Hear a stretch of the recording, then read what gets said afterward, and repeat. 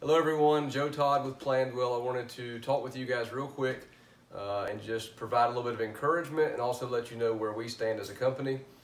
Real quick, as a company, as you know, Governor Kemp put a shelter-in-place order in place, and what that means for the construction industry is that we are still allowed to operate. We're operating under the CDC guidelines, which is all the things that you've heard about social distancing. We're providing safety measures wherever we can along all of our job sites. We're also finishing up homes for closings that are scheduled in April.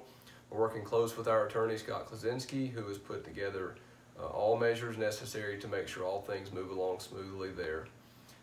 As an industry, you know, there's not one industry that's not going to be impacted in some way from what is going on.